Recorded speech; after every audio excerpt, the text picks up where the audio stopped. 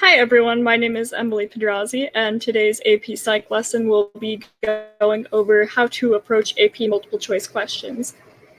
We'll have some psychology-specific tips, but most of the tips are specifically related to just how to tackle multiple choice, since it's not, even if you know the content, sometimes you may forget, and you have to use this information to fill in the gaps.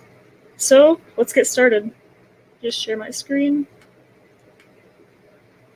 Great, so starting off, if you haven't yet, make sure to follow at Fiveable on Twitter, Instagram, and YouTube for more updates on AP-related content and just a bunch of cool stuff overall.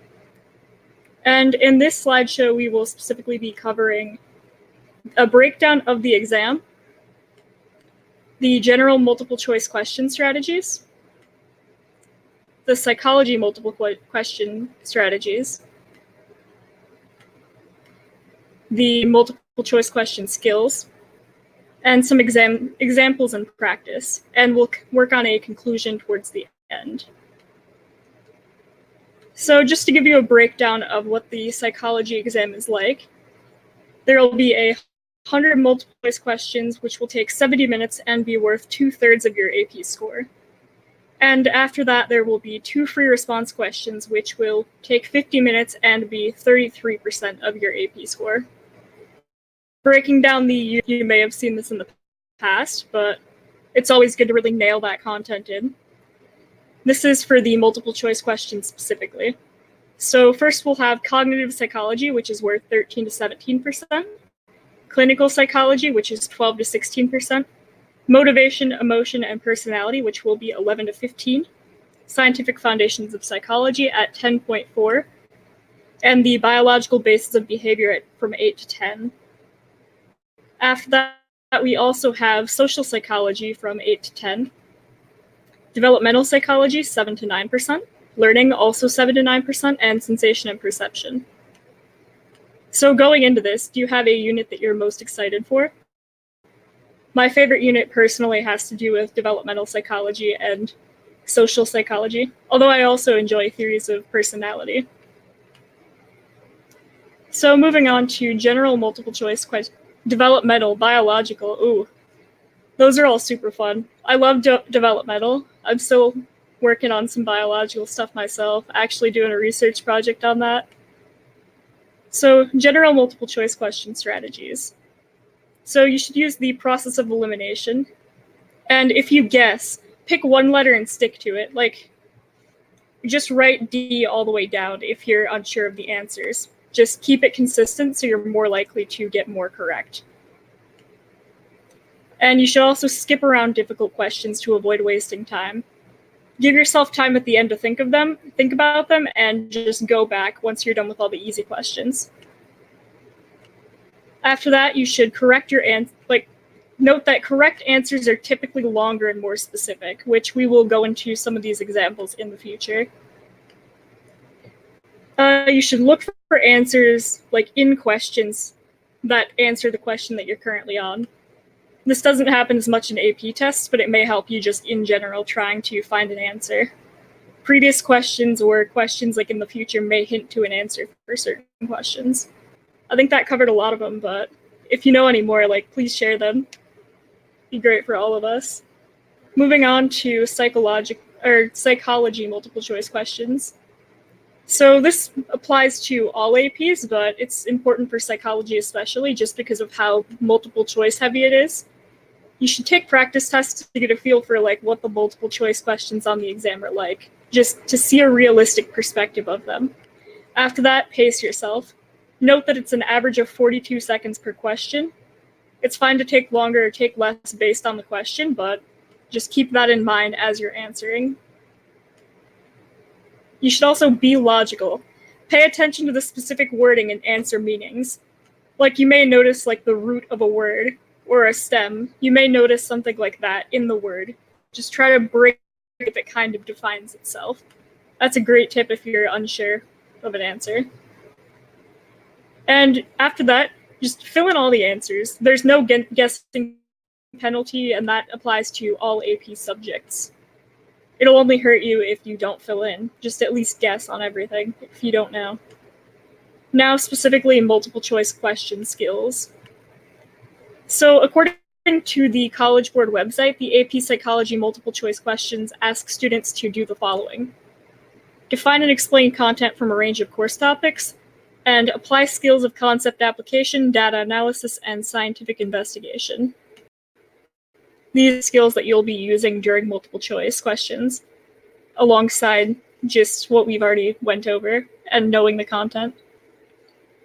So some examples in practice. We have a few questions lined up here. So according to evolutionary psychologists, women tend to be concerned with whether mates will devote time and resources to a relationship. Men place less emphasis on physical attractiveness. Women place more emphasis on sexual fidelity. Men are biologically driven to have multiple partners.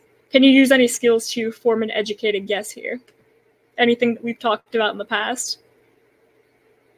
Give you guys a few seconds to get some responses. Just do like A, B, C, or D, or 1, 2, 3, or 4, just based on the strategies we've gone over. Any guesses? A? Okay. Let's have a look. The answer is A. The answer is longer and more specific than the others. It's significantly longer than all the other answers, as you can tell, and there's a lot more keywords in there. Moving on to the next question. We have Milgram's famous shock experiment demanded obedience from its participants and demonstrated the existence of what psychological phenomena? The power of social learning, the power of peer pressure, the power of authority, the power of motivation, and the power of reinforcement. This one has 5 answers, so just A, B, C, D, or E, or just 1 through 5. Can you use any skills to form an educated guess here? 5? Logical, okay. Do you have any idea for an answer on this? Demand obedience. Okay. Now let's have a look. The answer for this one was actually 3. Authority and obedience kind of go hand in hand. Reinforcement is more reinforcing concepts, which wasn't explicitly stated here. It's more, they expect obedience, so authority must be followed in terms of having that handled. You can do this by logically working out each scenario. Social learning, you're not really learning anything, considering it's just related to obedience. It's not learning, it's just following orders. Peer pressure, that's another good answer. I could see how you could have gotten peer pressure. Just because the pressure to obey, although this wasn't in a group setting, but you couldn't have known that without background information. And then the power of authority. After that, power of motivation, which doesn't really make sense as an answer here. And then reinforcement, which I understand how you could get that, but overall, this should be dialed down to either peer pressure or authority. Next up, we have Richard's parents insist on taking away his privileges whenever his grades go down. What is this an example of? Can you use any skills here to figure out the answer? Let's see, we got guess for negative punishment, guess for positive reinforcement. Okay. And let's see the answer here. So the answer here, we have a few visuals to kind of direct your eyes. So Richard's parents take away his privileges, which if you think there's multiple ways to think about this.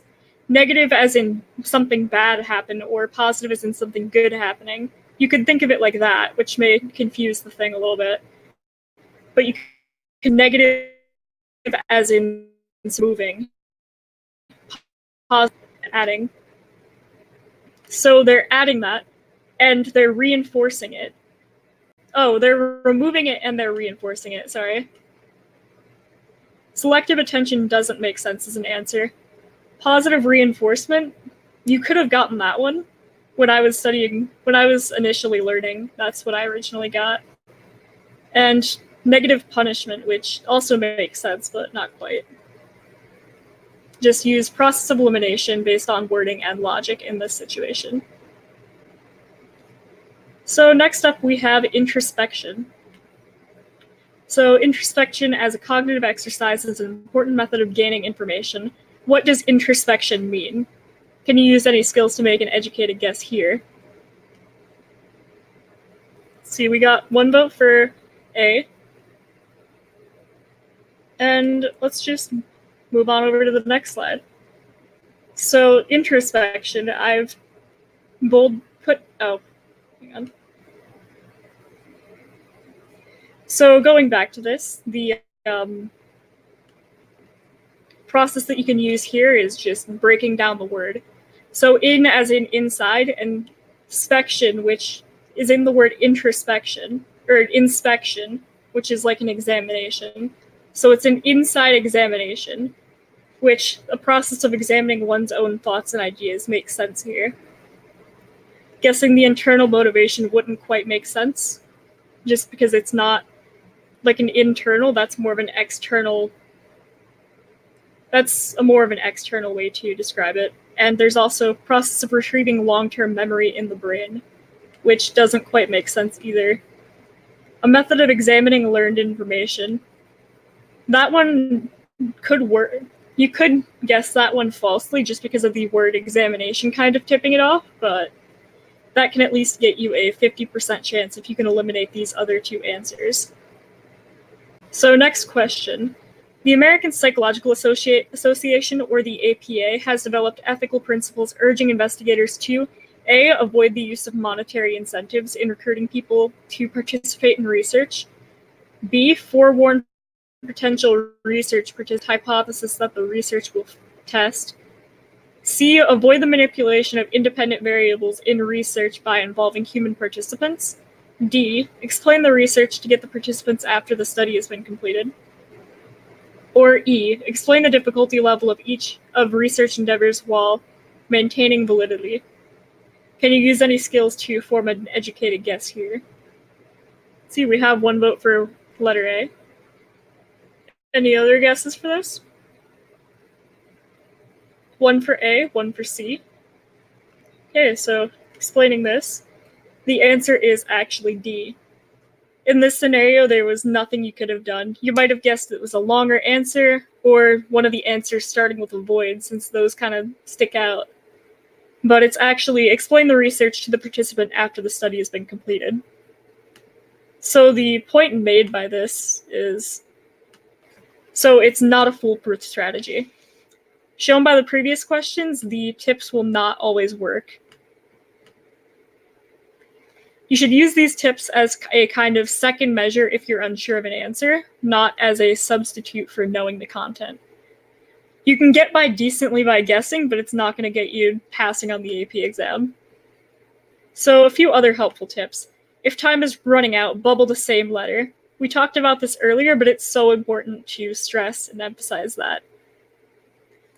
You have to make sure that you get something in, and that just increases your chances of getting an answer correct. And don't skip a bubble. You can mark it or something, but just don't leave it completely blank. It'll lead you to be off the Scantron, and just make a note to come back so you don't completely forget it. As a conclusion, knowing the content is the #1 priority. There's nothing more important than that, and these skills are just a second measure once again. But developing test-taking skills can help you when you're stuck and uncertain of a certain situation.